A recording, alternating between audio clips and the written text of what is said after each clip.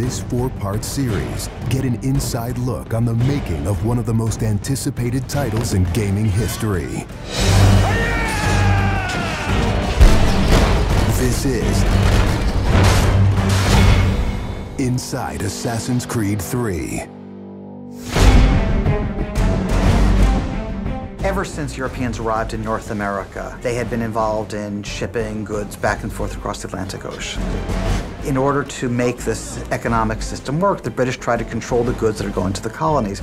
And it was those goods coming back and forth which made a few places on eastern North America important.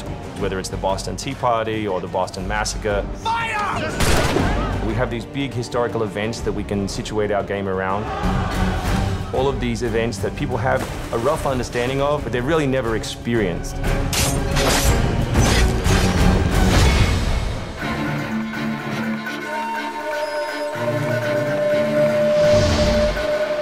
We had to go back and get our historian to find us accurate maps from the era of what Boston and New York looked like.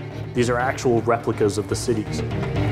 If you're familiar with those cities, you should have that sort of eerie feeling of finding familiar sights. We really wanted to push the animations and just make it look like it's a real living world. As you walk through the crowd, you'll also see animals in the streets. They'd have a pig, they just clip his ear in a certain way, and they'd let him go in the street. And then he'd eat garbage, and then when it was time to eat the pig, you'd go and find your pig, and you'd slaughter it and eat your pig.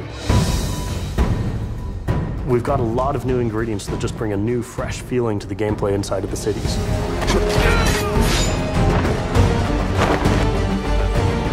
We have these great new stalking zones that you're going to find throughout the cities. It's a great way for you to remain hidden from your enemies and actually be able to sneak up to them so that you could assassinate. We've got this amazing dynamic weather system in, so we can see not just the time of day passing, but also going in and seeing the same environments, not just in the summer, but in the winter as well. Even though it's a much more condensed area in the city, you actually have to be more careful. There will be carts moving past, so as you're running along the buildings, escaping some snipers, you'll be able to just dive off into a hay cart that's driving past. You'll be able to jump out of that, free run quickly through the streets, through a building, and jump out the other side. See people inside freaking out as you run past through their kitchen.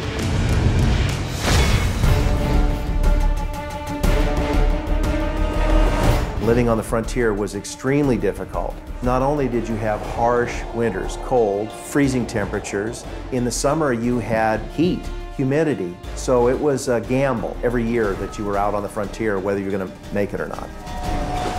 For AC3, the biggest difference is just having access to the frontier. So this huge wilderness area that you can sort of explore at your own pace.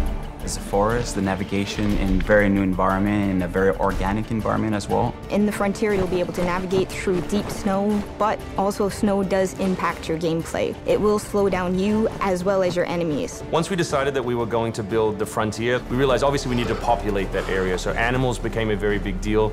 We have over 24 different species of animals in the game. There's an entire hunting loop that you can engage in. Whenever you're building elements such as animals, you're halfway trying to be real and halfway trying to fulfill that fantasy of what people expect. One of the great new features we have in the frontier is the new tree running. Connor being really fluid and being able to navigate through the trees. The frontier is really our new playground.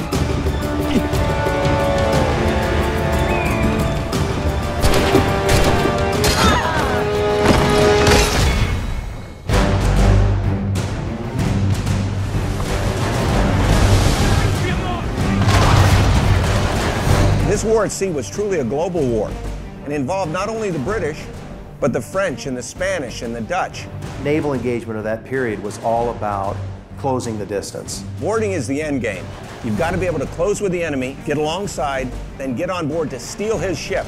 You want to take that ship intact if you can, because that's where you get your prize. The prize is whatever is on that ship that you want. Naval warfare was absolutely decisive to success in the American Revolution. Commerce comes by sea, at the same time invaders come by sea. You control the sea and you control the conflict. It's a huge part of the historical period. The revolution is won pretty much at Yorktown by a blockade of ships. You know, we can't ignore this part of the history. This is critical. this is something that we have to do. We started a whole team up just to specifically focus on the naval experience. Naval combat has been a huge challenge. The technology of the wind, the water simulation has been a massive undertaking for the team. Initially, we didn't even think it was feasible because it's a big moving structure. It's a full simulation on the high seas where Connor is controlling a ship, he's controlling a crew as well, so he's kind of the master and commander on the ship. Very exciting. I mean, you are on a moving vessel that is very much part of the sea itself. This is something that we wanted to engage in and build for the game. That was a huge challenge that we set ourselves and actually turned out pretty good.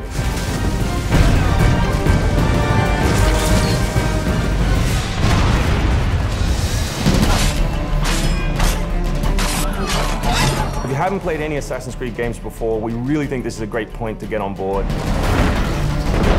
It is a new story, it is a new character. This team is full of people who love making Assassin's Creed, who are delivering just an astoundingly polished and fun experience. As a creator, nothing gets better. To be frank, it just looks great. Seeing all of this coming together at the end, it's amazing. For new fans, really, this is about as good as it gets. It's by far the biggest and best Assassins yet.